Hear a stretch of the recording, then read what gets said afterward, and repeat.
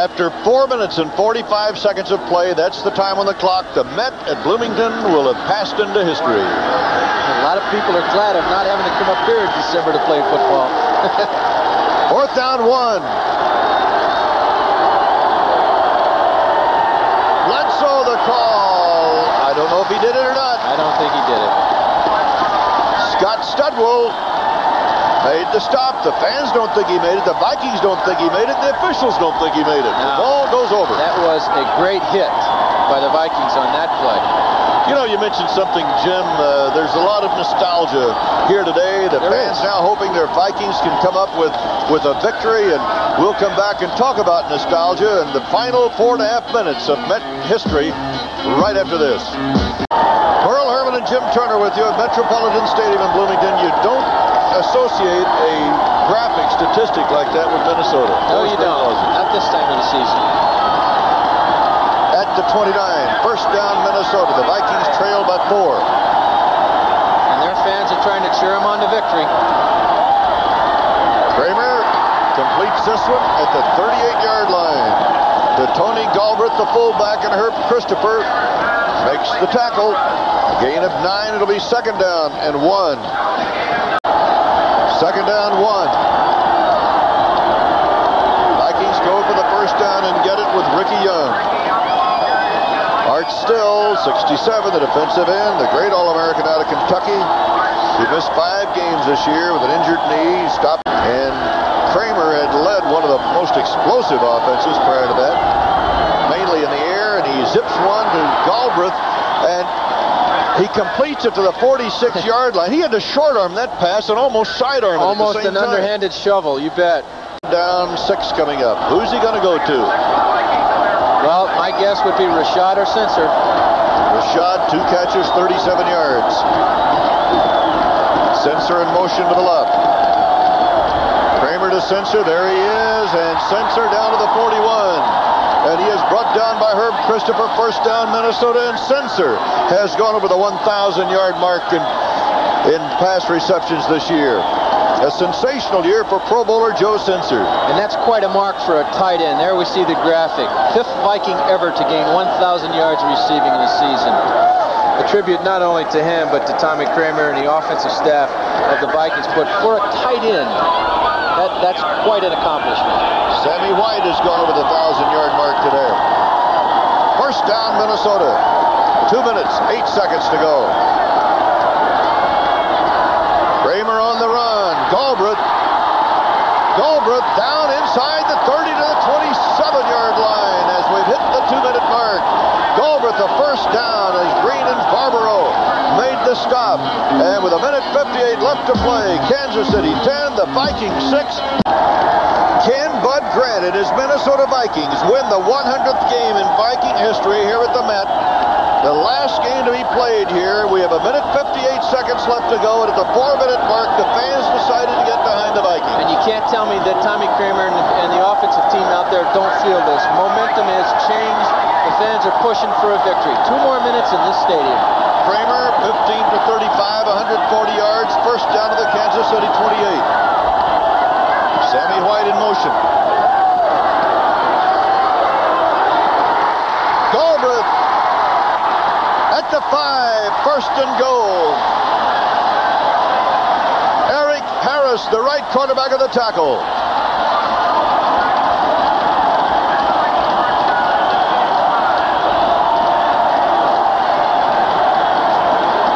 What an outstanding call by Tommy Kramer. Everybody went with Rashad, which left Galbraith wide open. You tell me this isn't possibly a Cinderella finish. 1st down goal. Cal Peterson has come in for Kansas City. They beef up the front. 1:12 left in the game. Galbraith stopped at the 4. May have got 3. Make that Ricky Young, beg your pardon. Ken Kramer, 91, the nose tackle, making the stop. We're inside the 1-minute mark. What do you call, Merle? You run it in. Kansas City's been tough. You pass it in. You've got an extremely agile tight end and Sensor. You've got the old wily veteran in Rashad. What do you do? 36 seconds left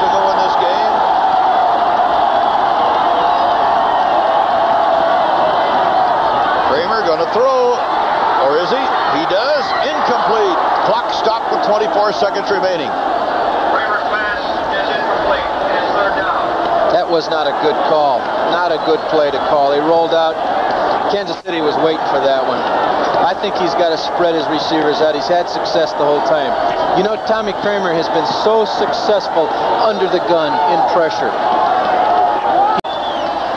24 seconds left to play in the ball game. We were looking possibly for two tight ends. No, one is in there. Sensor.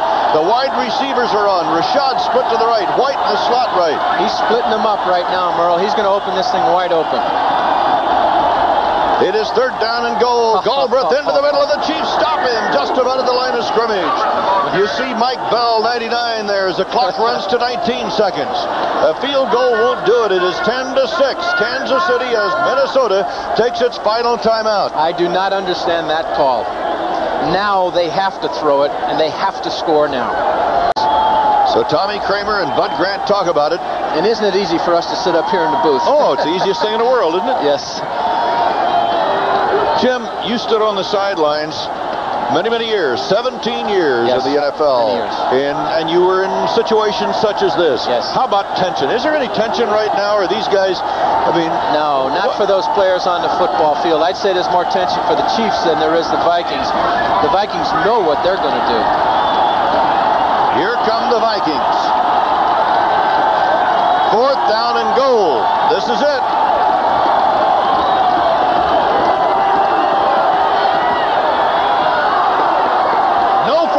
Incomplete.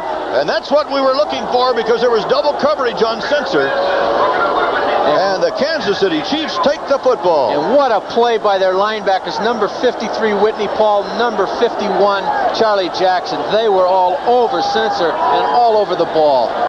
15 seconds to kill, and they will wind up in third place in the Central Division, or rather in the Western Division of the AFC. And if it does end up with a Chiefs victory, the Minnesota Vikings have lost 5 in a row. And Kansas City will have had its most wins since 1971, finishing with a record of 9-7. They just kill it now. 11 seconds. The board had showed no timeouts for the Vikings, but the Vikings are pointing to the board. Yeah, we had one. But according to our report, no timeouts, and that's it. The Vikings were saying, no, we got one timeout left. The officials checked, said, no, you haven't. It's all over. And the Kansas City Chiefs have beaten the Minnesota Vikings in the finale in Met Stadium. 10-6 is the final score. And next year, the Vikings go to the Superdome as the fans swarm on the field to enjoy a part of the nostalgia as they say hello and goodbye to the Vikings for the 1981 season. The Kansas City Chiefs finish with a record of 9-7, and the Minnesota Vikings wind up with a 7-9 mark, and down go the goalposts.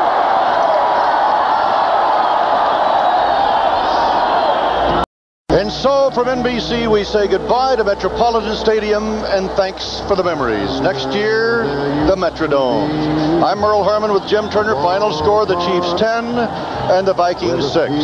Now stay tuned for all the scores and highlights of today's games as the NFL Report with Bryant Gumbel will be coming your way after these messages from your local station. With a joy I'd never seen.